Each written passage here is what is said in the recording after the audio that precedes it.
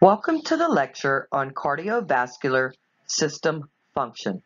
There will be subsequent lectures discussing nursing care of the cardiovascular patient. Today, we'll be discussing the cardiovascular system, sometimes called the circulatory system.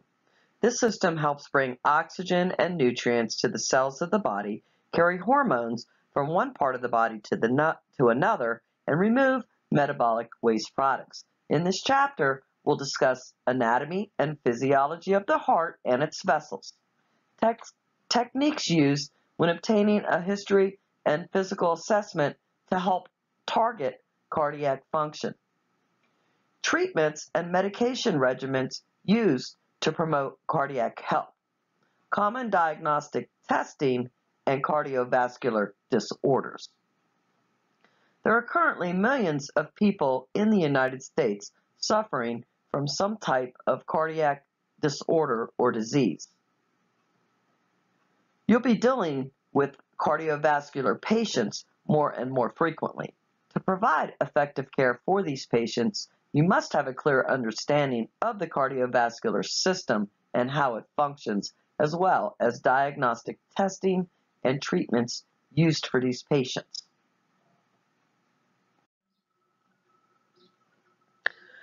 Controlled by the autonomic nervous system, the heart pumps blood to all the organs and tissues throughout the body. It's transported through the vessels known as arteries and veins. These carry the blood throughout the body and keep the heart filled with blood to maintain blood pressure.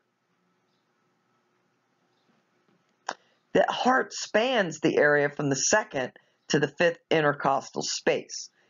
It lies beneath the sternum in the mediastinum between the lungs. The heart's broad part or base is at its upper right, and its pointed end or apex is at its lower left. The apex is also called the point of maximal impulse and is where heart sounds can be heard the loudest. The exact location of the heart can vary slightly with each patient. Surrounding the heart is a thin pericardial sac. This thin sac protects the heart. It has an outer or parietal layer and an inner or visceral layer that forms the epicardium. Between the two layers is 10 to 30 mL of fluid, known as pericardial fluid. This fluid prevents friction and allows the heart to glide as it pumps. There are 4 chambers within the heart, 2 atria located in the upper portion and 2 ventricles located in the lower portion. The septum divides them. The right side of the heart controls pulmonary circulation to the lungs. The left side of the heart controls systemic circulation to the body. The atria have thin walls and serve as chambers for blood. They help eject the amount of blood moving into the lower ventricles, which fill primarily by gravity. Within the heart are several valves that ensure that blood moves in a one-way direction only, and that's forward, with no regurgitation or backflow. The first valves we'll talk about are the atrioventricular valves. These separate the atria from the ventricles. They are the tricuspid and the bicuspid valve. I try to remember them by the tricuspid having 3 versus 2, so that is on the right side of the atrium. For most people, the right side of the body is stronger, so I try to attribute tri to the stronger side or the right atrium, and it's located between the right atrium and the right ventricle. The bicuspid valve is also sometimes called the mitral valve, and that is located between the left atrium and the left ventricle. Each valve has leaflets or cusps, and these anchor the valve to the heart wall with cords of fibrous tissue called chordae tendineae. The cusps of the valves act to maintain tight closure. The tricuspid valve has 3 cusps, and the mitral valve has 2. Each of the semilunar valves also has 3 cusps.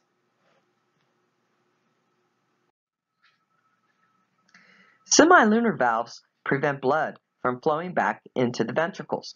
They are the pulmonic valve and the aortic valve. The pulmonic valve is located between the right ventricle and the pulmonary artery, and the aortic valve is located between the left ventricle and the aorta. The heart relaxes during diastole and fills with blood. As pressure in the ventricles drops below pressure in the aorta and the pulmonary artery, blood begins to back up towards the ventricles. The pressure of that blood causes the aortic and the pulmonic valves to snap shut so the blood doesn't flow backwards.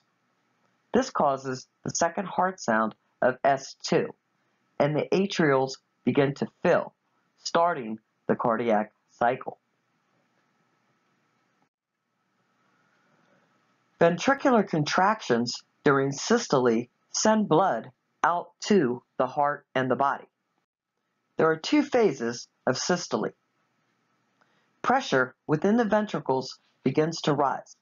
This causes the mitral and the tricuspid valves to snap shut, making the first heart sound of S1. Pressure in the ventricles begins to rise. It rises higher than the pressure in the aorta and the pulmonary artery. This pressure causes the aortic and the pulmonic valves to open, and blood is ejected into the pulmonary artery, out to the lungs, and into the aorta, and out to the rest of the body.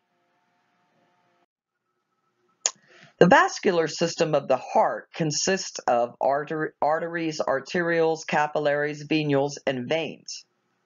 It's constantly filled with about 5 liters of blood, delivering oxygen, nutrients, and other substances to the cells of the body and removing waste products. Pulmonary circulation begins at the right ventricle, pumping deoxygenated blood to the lungs for gas exchange at the alveoli. The oxygenated blood is returned to the left atrium through the pulmonary veins. This is the only time oxygenated blood goes through a vein. Systemic circulation begins in the left ventricle, pumping oxygenated blood to the aorta, many branches which give rise to the capillaries in the tissue. Deoxygenated blood returns to the right atrium through the superior inferior vena cava and the coronary sinus. Hepatic portal circulation is a special part of the systemic circulation. Blood from the capillaries of the digestive organs and spleen flows through the portal vein and to the sinusoids in the liver before returning to the heart. This allows the liver to regulate blood levels of nutrients such as glucose, amino acids, and iron, and remove potential toxins such as alcohol or medications from circulation. Arteries carry oxygenated blood away from the heart to the body. The only exception is the pulmonary artery, which carries deoxygenated blood from the right ventricle to the lungs. Veins carry blood toward the heart, deoxygenated blood. The only exception is the pulmonary vein, which carries oxygenated blood from the lungs to the left atrium. Arteries work under high pressure, so they have thick, elastic walls to help move the blood through the system. Veins have thinner, more pliable walls to accommodate the different variations in blood volume and pressure. Veins also have valves that prevent blood from flowing backwards. Pulses come from our arteries. They are waves of pressure that are generated when the heart pumps. You can feel these waves of pressure or these pulsations if the artery lies near the skin, and you can palpate these as peripheral pulses, such as temporal, carotid, radial, posteriotibial, dorsalis pedis, etc. The pulse points may vary between patients, and older adults may have diminished peripheral pulses. The inferior and superior vena cava carry deoxygenated blood into the right atrium. The pulmonary artery delivers venous blood to the lungs. The pulmonary veins deliver oxygenated blood to the left atrium, and the aorta delivers oxygenated blood from the heart to all the body's cells and tissues. So this diagram represents the blood flow of the heart. The blue vessels represent the veins, and the red vessels represent the arteries. The only exception to the rule there is the pulmonary artery is going to be blue because it's the only artery carrying deoxygenated blood. And the pulmonary vein is going to be red because that's the only vein carrying oxygenated blood. The two major veins that bring the blood to the heart, the right side of the heart, are the superior and inferior vena cava, and those are going to deliver that deoxygenated blood into the right atrium. The blood then goes mostly by gravity into the right ventricle, and then the right ventricle pumps that blood into the pulmonary artery. The artery carries the deoxygenated blood into the lungs, where it becomes oxygenated. Next, through the pulmonary veins, they're carry the oxygenated blood back to the left atrium. It's then pumped into the left ventricle, and then our left ventricle, which is our really strong pump, will pump it into the aorta, and that carries the blood that's oxygenated back out to the body. And then it starts the process all over again back into the veins as it's used.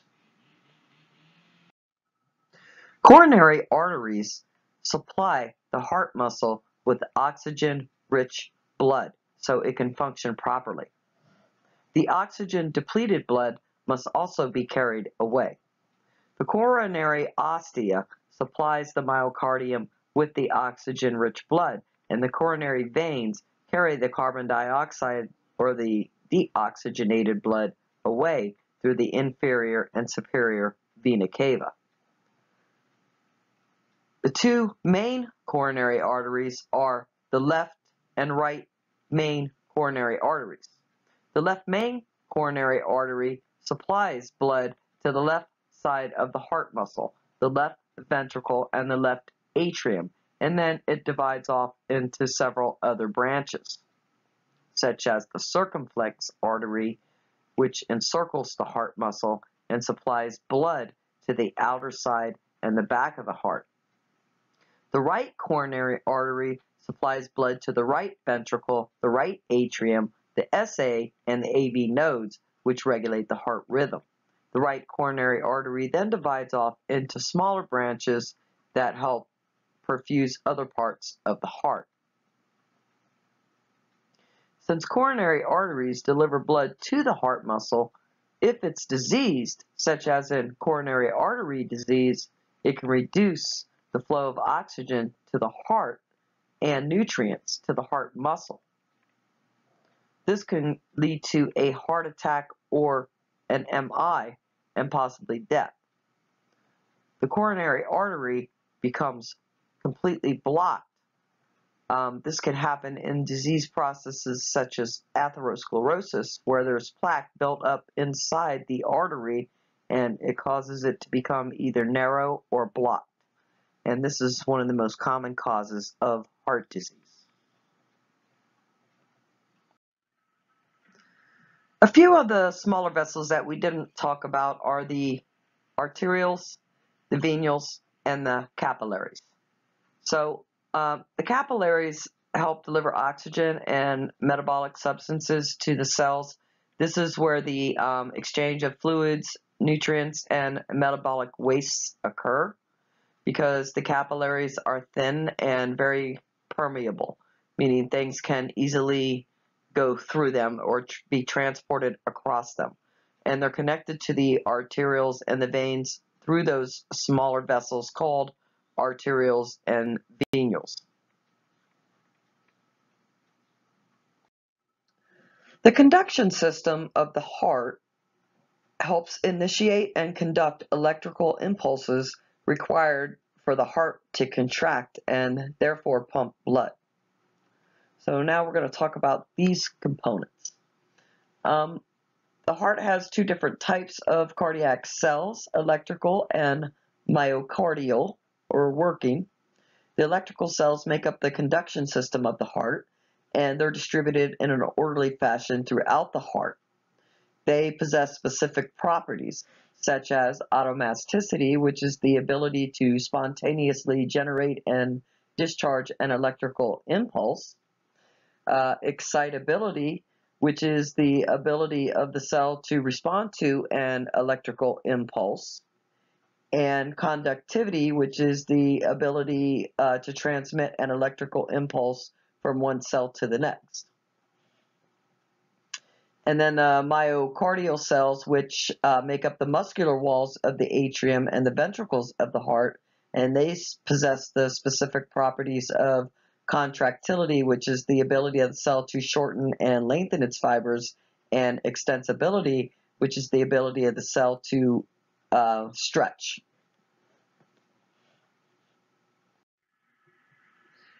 Depolarization and repolarization. During polarization, the cardiac cells are at rest, meaning no electrical activity is taking place. Remember that electrical impulses are generated by automaticity of these specialized cardiac cells. So once the electrical cell generates that electrical impulse, the impulse causes ions to cross the cell membrane and create an action potential, referred to as depolarization. So during depolarization, we have an electrical impulse, and that electrical impulse causes the cardiac muscle to contract. The action potential curve itself shows electrical changes in the myocardial cell during the depolarization-repolarization cycle, and it's that electrical activity that's detected on an EKG, not the actual muscular activity. During the refractory period, cells are able to resist the electrical stimulation no matter how strong, so that it cannot cause another depolarization. Repolarization is the return of ions to their previous resting state, which corresponds with the relaxation of the myocardial cell. It's a type of electrical activity that causes muscular activity, and repolarization on this diagram, you can see the reflection that it shows on the EKG.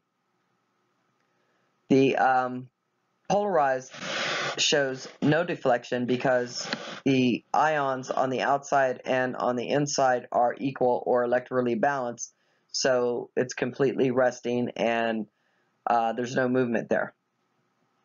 And then for depolarization, you're generating that electrical impulse, and so it's shown as a positive deflection on the EKG. Now let's talk a little bit more about how these impulses occur. So contractions of the heart occur in a rhythm called the cardiac cycle, and they're regulated by impulses that begin at the SA node. The SA node, located in the wall of the right atrium, alters its firing rate to meet the body's needs. Electrical impulses are conducted to regulate a normal heartbeat. Impulses are sent by the autonomic nervous system that affect the SA node. The AV node is specialized cardiac muscle fibers, and it's located in the center of the heart between the atria and the ventricles.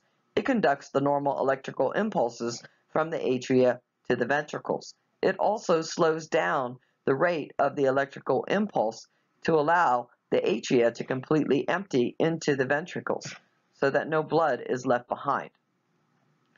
The bundle of His is a collection of heart muscle cells that are specialized for electrical conduction.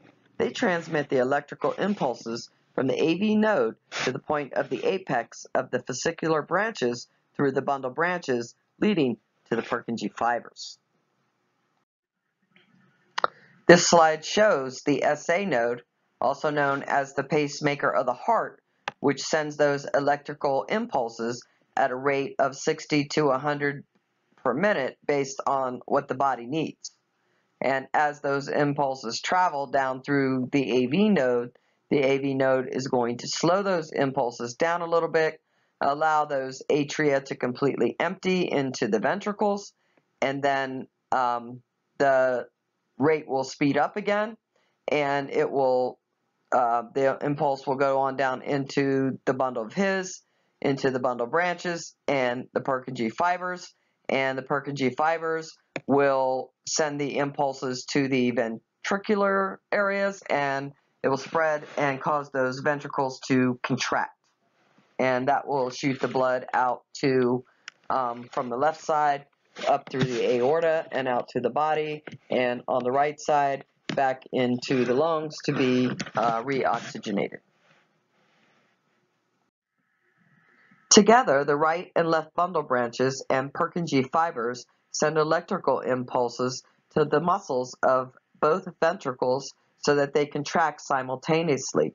And as they contract simultaneously, the right ventricle sends blood that's deoxygenated to the lungs to be reoxygenated, and the left ventricle sends oxygenated blood up through the aorta and out to the body.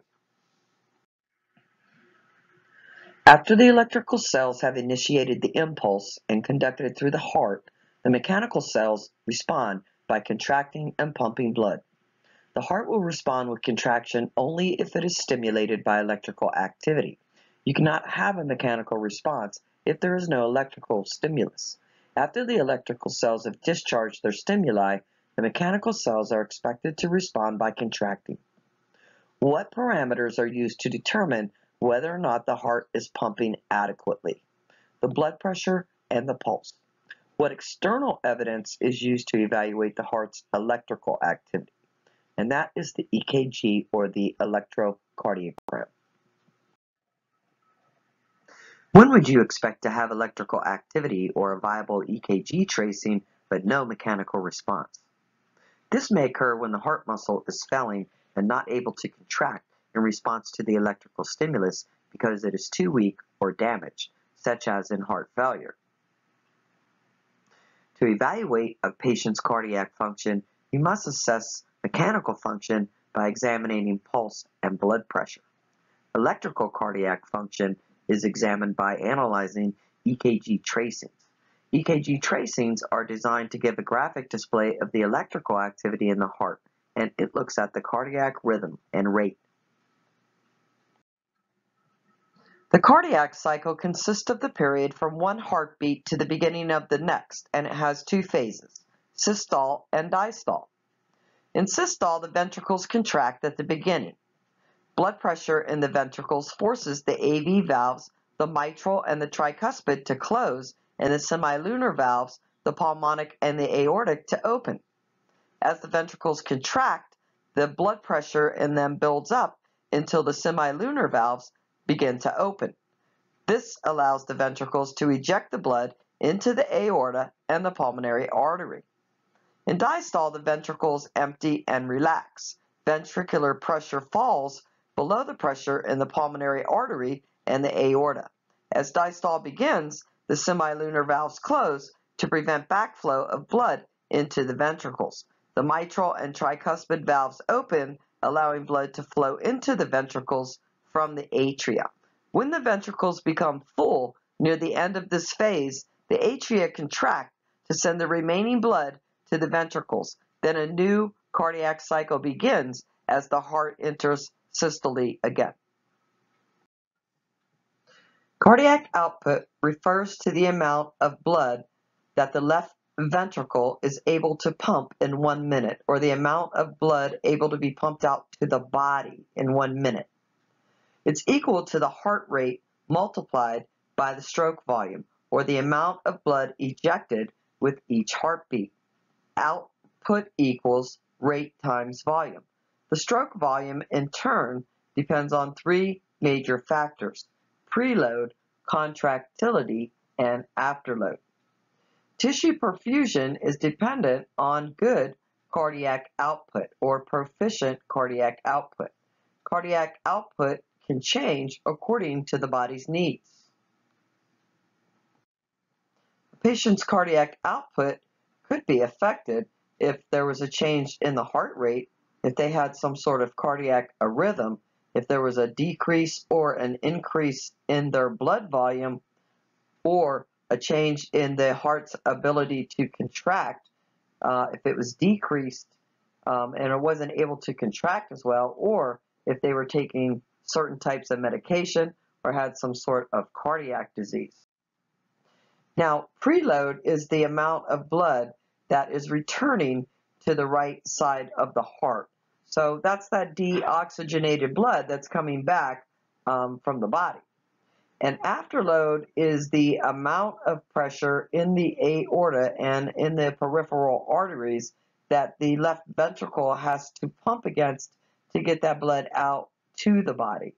So the ventricle is actually pumping against the systemic blood pressure, trying to get that blood out. And that systemic blood pressure is referred to as resistance. And the peripheral arteries cause the most resistance, which is why the left side of the heart is often thicker, or the thickest side of the heart. And then contractility is simply the heart's ability to contract. When we measure blood pressure, we're measuring the force of the blood against the blood vessel walls.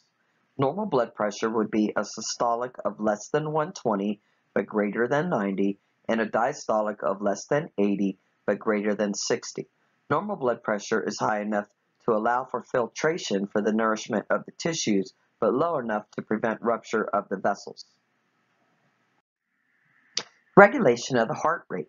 The autonomic nervous system influences regulation of the heart rate through the sympathetic and parasympathetic nervous system.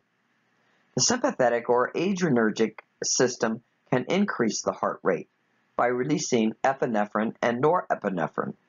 These chemicals increase heart rate, contractibility, automasticity, and AV conduction.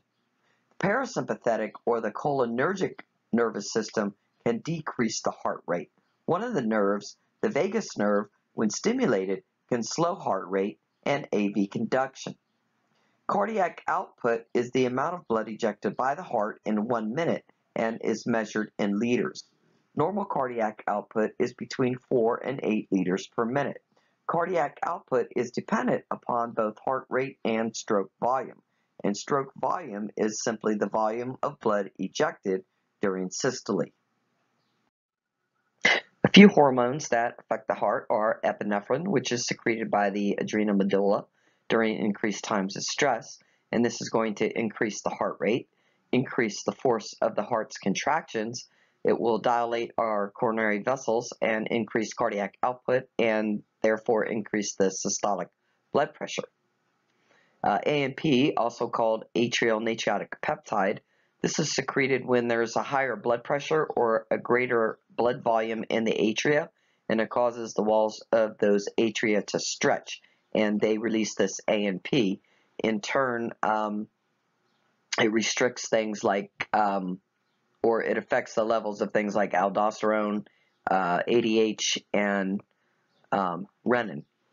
And so it causes sodium to be lost, and that sodium is accompanied by water in the urine, and it will decrease the blood volume and the blood pressure.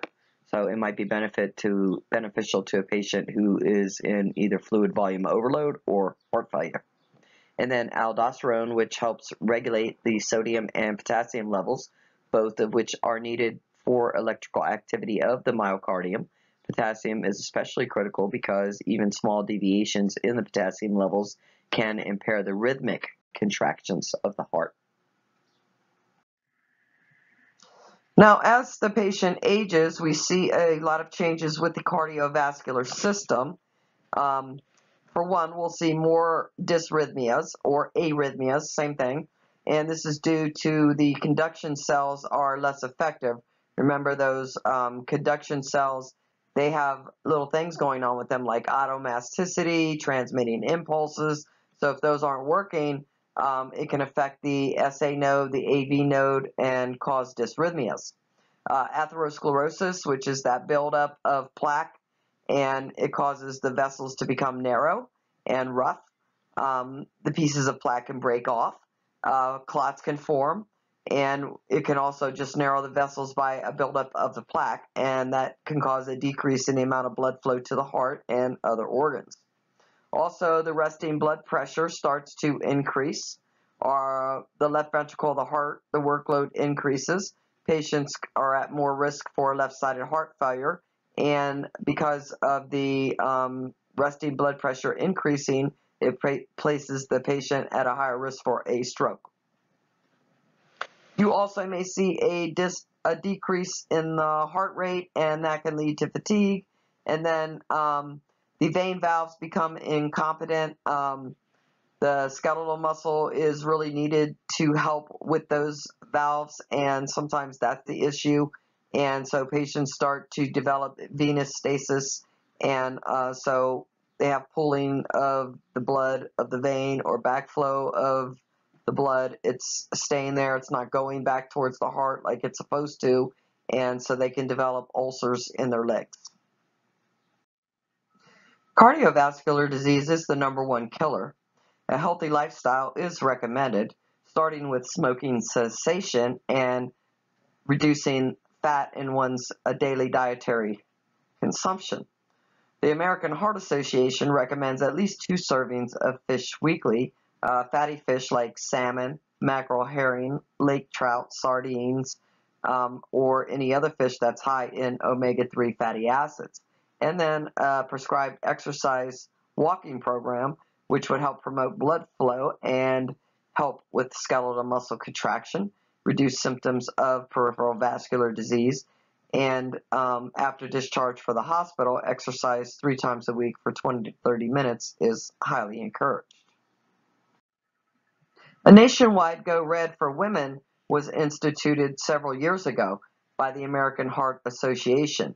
This is a nationwide movement to celebrate the power women have to band together to wipe out heart disease. That's especially important because heart disease isn't always treated as seriously in women, and so, women need to take a stance on that and make sure that if they're having symptoms, that they thoroughly get checked out and insist that cardiac testing be done if they feel that they're at risk. The color red and the red dress are linked with this ability. Assessment of the cardiovascular patient. Be sure to get a thorough history, a past medical history, and family history. Does the patient have any previous cardiac issues? What is the familial and genetic predisposition of the patient?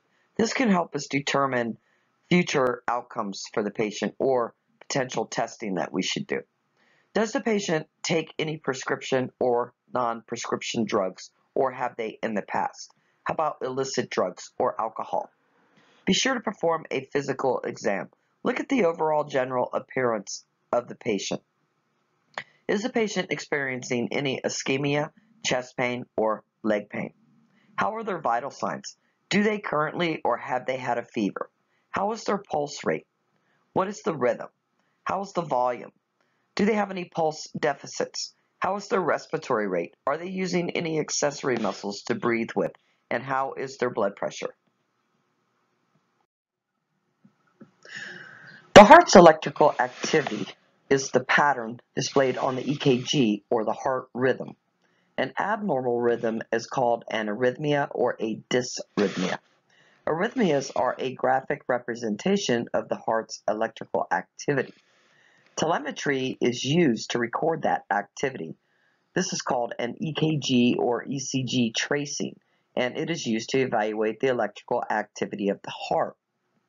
The period of contraction that the heart undergoes while it pumps blood into circulation is called systole. The period of relaxation that occurs as the chambers fill with blood is called diastole. We're just going to do a brief overview of the EKG here. There will be subsequent videos to follow this that talk to you about how to recognize different types of EKGs and how to record the rate and recognize different types of arrhythmias on the EKG. But this one is just going to be a brief discussion of what the actual EKG is and what each wave on there represents. So if you look at the EKG here, you have a P wave, which is that little hump with the P over it. And then you have a QRS wave, where you'll see the upward deflection on the graph. The flat line represents the isometric line, so anywhere where the line is flat, that's considered isometric. And then you have the T wave. There could be other waveforms on here. This is just a normal EKG, so there are no other types of waveforms on here. Now, initially, both the atria and the ventricles are relaxed or in diastole. And remember, when the diastole is occurring, they're filling. The atria are filling up to prepare. And then the P wave represents depolarization of the atria, which is followed by atrial contraction or systole. So then the atria start to contract, and that's going to help push that blood down into those ventricles. Atrial systole extends until the QRS complex, at which point the atrial relax. So those atria will start to relax and fill again, and the QRS is going to represent depolarization of the ventricles. So the ventricles are going to depolarize, and that's going to be followed by ventricular contraction. The ventricles will start to contract and send that blood out from the right side to the lungs to be oxygenated, and from the left side to the body to perfuse the tissues. The T wave represents the repolarization of the ventricles and marks the beginning of ventricular relaxation. So remember, where you see diastole, that represents the filling process, and whenever you see systole, that represents the contraction process. Mechanical activity is evaluated by assessing pulses and blood pressure. Palpate for peripheral pulses or auscultate for the apical heart rate. Be sure to put the stethoscope directly on the skin and listen to the apical pulse for a minimum of 1 minute. Normal heart sounds are S1 and S2, also known as the lub-dub. These represent the closing of the heart valves that we discussed earlier. And these valves, remember, they're closing to prevent that backflow of blood. They're best heard at the apex of the heart, which is located at the fifth intercostal space, midline. Abnormal heart sounds, such as S3, can represent a ventricular gallop. S4 can represent an atrial gallop. You may also hear things like murmurs and clicks or a friction rub. S3 can be normal for children and young adults, and it sounds like a gallop. It's a low-pitched sound and usually heard early in diastole. In some older adults, S3 may be heard. S3 can represent left-sided heart failure, fluid volume overload, or mitral valve regurgitation. S4 is also a low-pitched sound similar to a gallop, and it can be heard late in diastole. It can occur with hypertension, coronary artery disease, or pulmonary stenosis. True or false? The EKG can't tell you about the heart's mechanical activity. You have to assess the patient's pulse and blood pressure.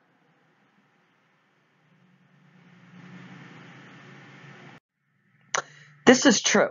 The EKG can't tell you about the heart's mechanical activity. In order to learn about the mechanical activity, you must assess the patient's pulse and blood pressure. True or false? The EKG can tell you about the electrical activity. This data is provided in the form of recognizable patterns called arrhythmias.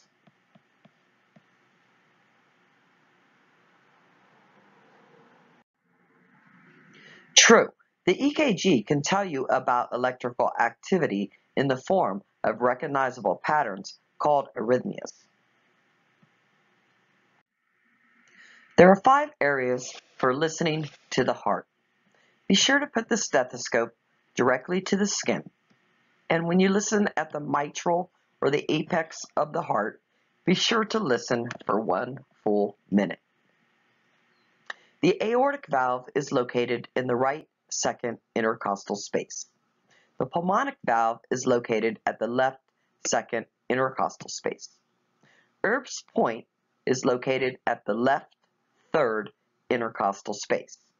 The tricuspid valve is located at the lower left sternal border, fourth intercostal space. And the mitral valve is located at the left fifth intercostal medial to mid-clavicular line. I like to remember them by a pet for mom, or All People Enjoy Time magazine.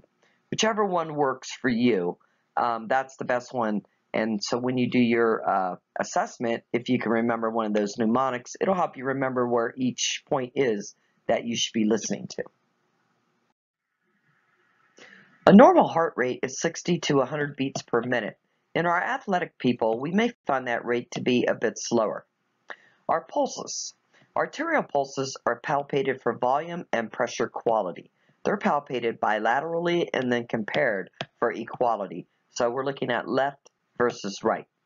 Quality is described on a 4-point scale as follows. 0 represents absent, 1 plus represents weak and thready, 2 plus is normal, and 3 plus represents full and bounding. And we're looking at all peripheral pulses, radial pulses, leg pulses bilaterally, and again, we're checking the presence versus the absence and the strength. Be sure to monitor the skin in your cardiac patients for changes in color. Assess for cyanosis and pallor. Cyanosis can appear as a blue tint around the lips or the nail beds, and pallor can appear as paleness or no color. Color changes to the mucous membranes, lips, earlobes, skin, and nail beds can also occur. Look for sparse hair growth, especially in the lower extremities. Also monitor for thickening or clubbing of the nails, and look for other varicosities. Monitor the extremities for changes in the temperature. Poikilothermy can occur with insufficient arterial blood flow. The area of the skin will become the area of the environment surrounding it. Monitor for peripheral edema. Edema can be pitting or non-pitting. In pitting edema, when we press on the skin, it leaves an indent, depending on how deep the indent is on how we scale it.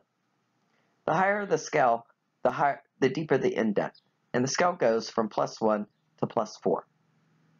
Edema can occur from right-sided heart failure, gravity, or altered venous blood return. Sometimes this occurs in the elderly because the skeletal muscle pump is not working as well. Weight gain can also occur in these cardiac patients, and that usually indicates edema. We need to monitor our patient's daily weight. A change in a daily weight of 2 to 3 pounds or a weekly weight of 5 pounds should be immediately reported to the MD, because this can indicate worsening of heart failure. Look for jugular vein distension. Jugular vein distension can indicate increased pressure on the right side of the heart or heart failure. This diagram is showing the changes on the patient's fingernails over time when they have cardiac disease and hypoxia. So with the nails in the early stages, there can be a 160-degree angle. As the clubbing becomes more and more severe, that angle changes from 160 and now becomes greater than 180. So just some physical changes that occur to the body with cardiac disease that you would expect to see when you're performing this type of assessment. Another part of the assessment is assessing the point of maximal impulse. We talked about that earlier, that it's generally located around the apex of the heart. However, that can vary from patient to patient. But in the next slide, I'm going to show you a diagram of where it's normally located and where you may have to point it out for like an NCLEX exam. So when you assess the point of maximal impulse, or the PMI, you'll inspect the left anterior chest for a visible PMI. In some patients, you can actually see it tapping or beating against the skin. You use the pads of your fingers and you will palpate at the apex for the PMI. The PMI can be tapping, which is normal. sustained, which can suggest left ventricular hypertrophy from hypertension or aortic stenosis, or diffuse, and that can suggest a dilated ventricle from congestive heart failure or cardiomyopathy. You will locate the PMI by the interspace and distance in centimeters from the mid-sternal line and be able to assess the location, the amplitude, the duration, and the diameter. This diagram represents the location of the PMI. Remember, it can vary from patient to patient, but I just wanted to give you an idea of where it's located. Some exams may require that you be able to point this out and mark it on a spot, including the NCLEX. So you should know where that PMI is located. This diagram represents the technique used to perform Hohmann's sign. Remember that this can be used to help detect a DVT, but if we suspected a DVT, we would definitely not want to perform this on this patient because it could dislodge the DVT and cause the patient to have a pulmonary embolism. We want to monitor our patient's vital signs. We're looking at the blood pressure.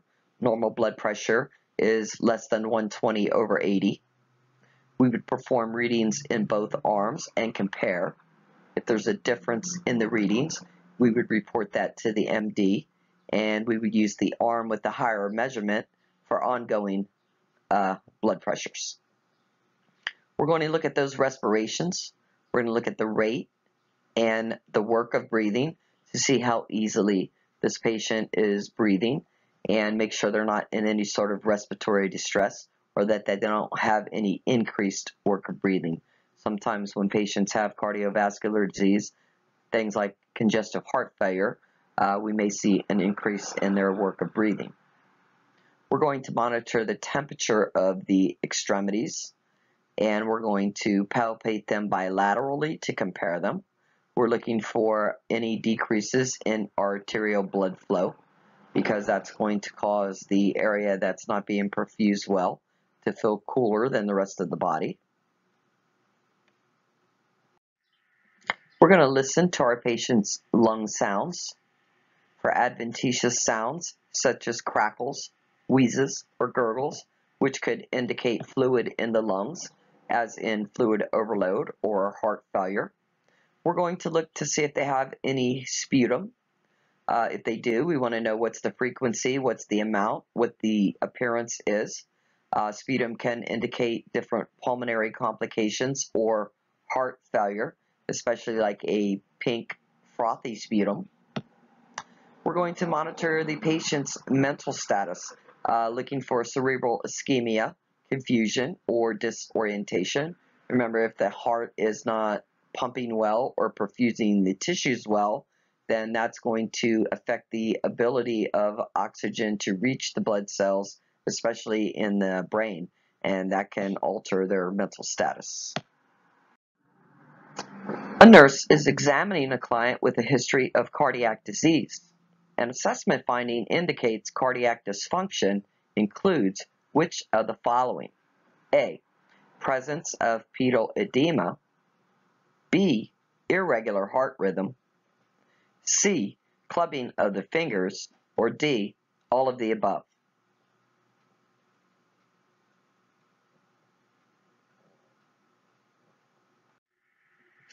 The answer is D. All of the above. And the rationale is abnormal vital signs, including heart rate, abnormal heart sounds, and general appearance changes, including skin, temperature, distended neck veins, clubbing of fingers, and presence of edema, are all assessment findings associated with cardiovascular disease. The function of the tricuspid valve is A. Allows blood to flow out of the left ventricle into the aorta. B. Allows blood to flow from the right atrium into the right ventricle. C. Allows blood to flow out of the right ventricle into the pulmonary artery. Or D. Allows blood to flow from the left atrium to the left ventricle.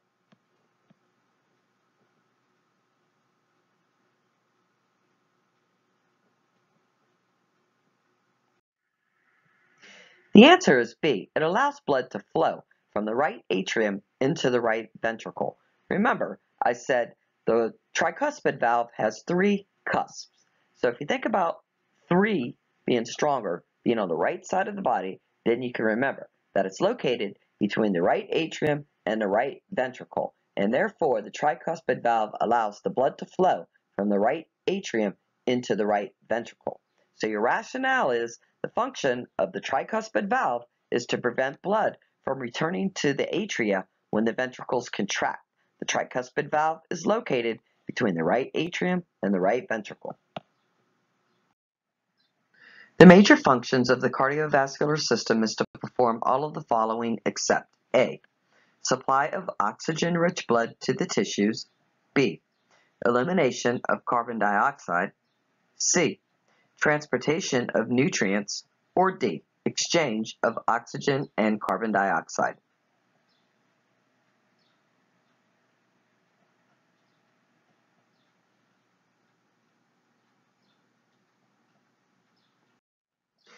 The answer is D. Exchange of oxygen and carbon dioxide. And here's your rationale. The exchange of oxygen and carbon dioxide between the body and outside the environment is a function of the lungs, known as ventilation, and is not a primary function of the heart.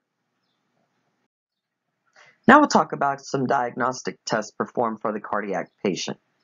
Lab tests may include serum enzymes and isozymes, serum cholesterol, and lipid analysis. This can monitor cholesterol and lipid levels for things like coronary artery disease and different enzymes or biomarkers for things like heart attack or myocardial infarction. It can also tell us if other enzymes are elevated in regards to heart failure, and we'll talk a little bit more in depth about those. Radiography and radionuclide studies, which includes things like chest x-ray, which can help show enlargement of the heart. It can also help us determine the size and the position of the heart. Other types of nuclear cardiology, which can show myocardial damage and determine how well the heart functions.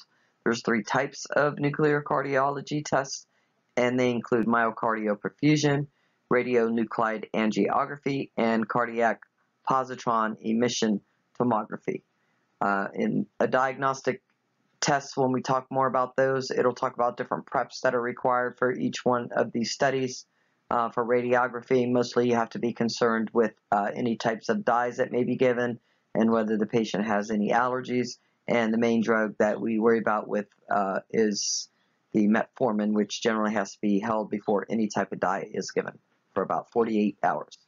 Echocardiography, which shows functioning of the left ventricle. If there's any tumors present, it can also determine if the patient has congenital defects, changes in tissue layers of the heart, and then the TEE, also known as transesophageal echocardiography, which gives us a better view of the thoracic area from the inside of the heart. It's done through an endoscopy, and it can show some additional problems that you may not be able to see with a normal echo. MRIs can also be completed on our cardiac patients, and they can evaluate the anatomy of the heart as well as the function.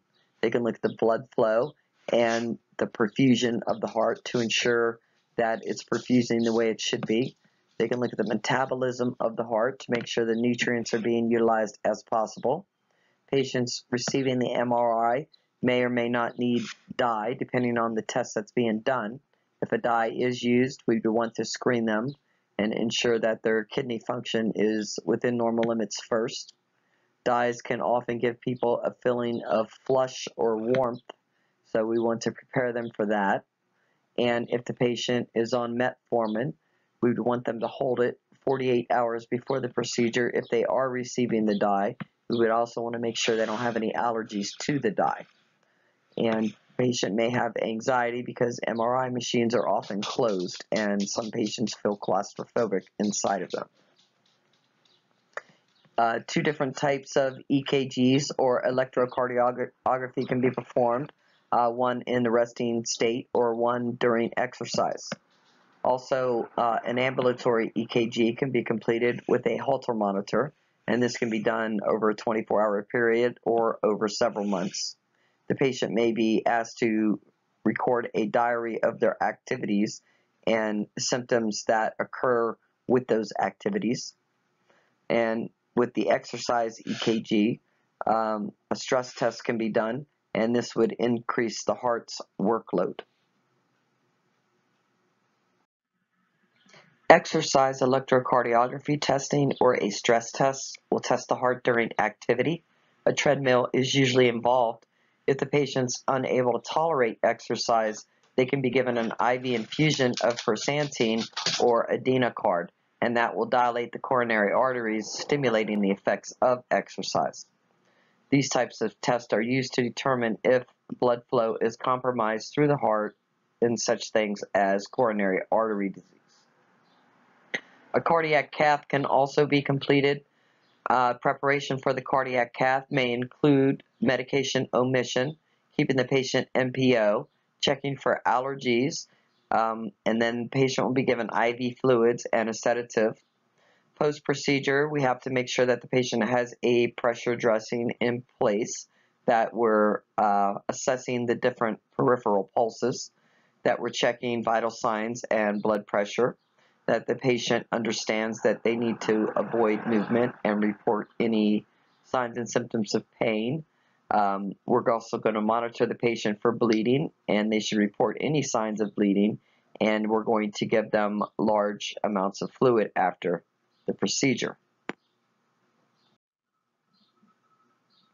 In coronary arteriography, we're looking at the degree of blockage of the coronary arteries.